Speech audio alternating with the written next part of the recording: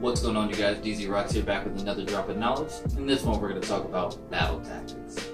Battle tactics meaning when you're not dancing and it's the other person's round, what can you do to get the upper hand as you stand there and wait for your round? There's some things that you can do that's going to give you the upper hand and get into their head to mess them up.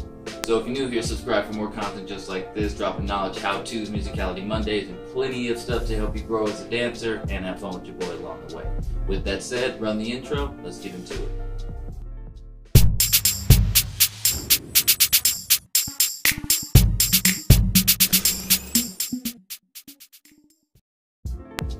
So, battle tactics, it's all about getting into that other person's head. And in the battle, you need to use every single thing that you can at your disposal to make sure that you win. It's all about winning when you battle. Nothing else matters.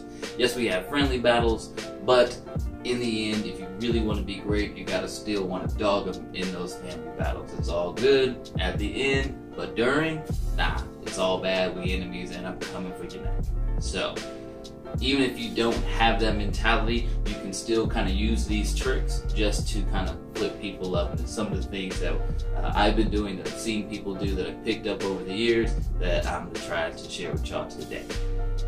So, one of the first things that you can do is if you see them looking down or looking anywhere else, you want to force that eye contact with them.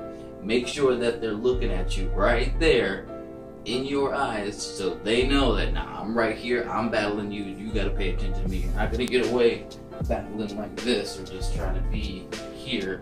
Nah, I need you here. So if you can follow their eyes and hey, I'm right here, where you at? And that, I'm telling you, that trips people up. People be like,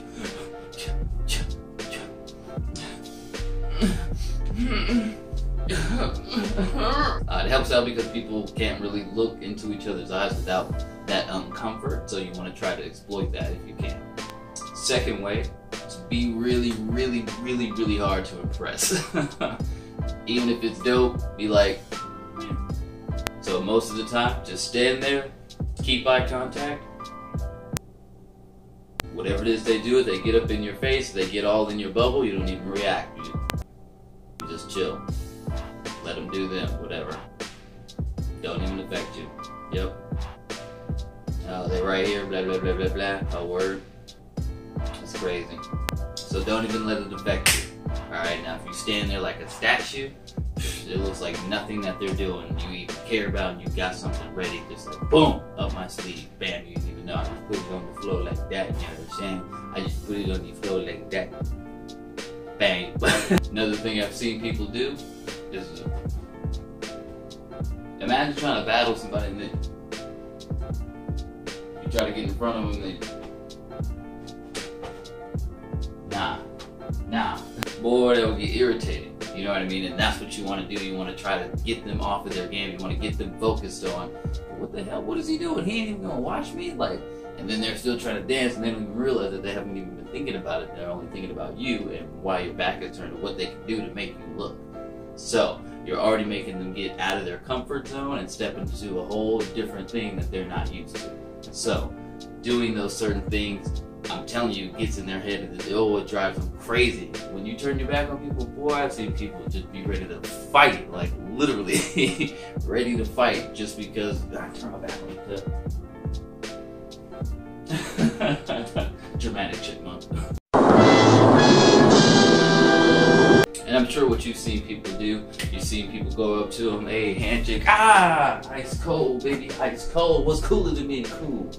So you want to even use that tactic if you can, just to get them that, okay, you play me, you play me, you play me, you hit the juke move on me.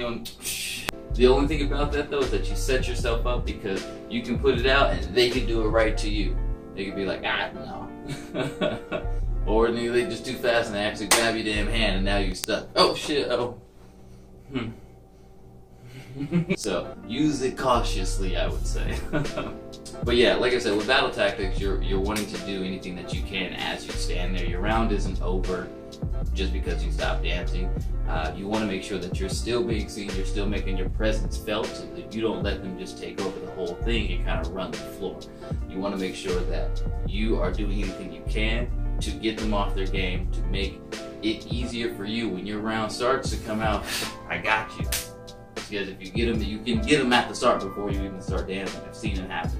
So think about these battle tactics. Pay attention to battles. Watch a lot of battles. See what it is that people do. You notice a lot of things. If you see people, you know, if people are missing the beat and they're not hitting the musicality, you can be like, huh? Are you listen to it? Are you listening?